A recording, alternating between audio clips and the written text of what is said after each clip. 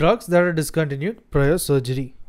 So here we see that there is a topical medications, they are mostly discontinued, and this is discontinued on the day of surgery, it is discontinued.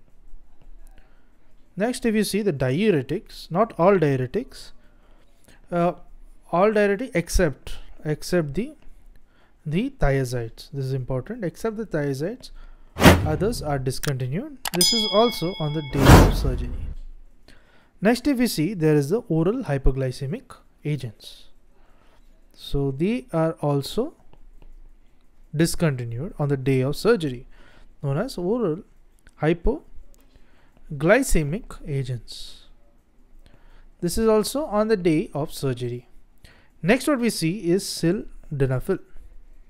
Sildenafil is discontinued 24 hours. This is before the day of surgery,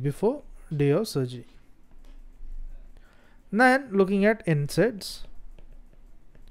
NSAIDs, if you see, they are discontinued 48 hours. 48 hours before surgery.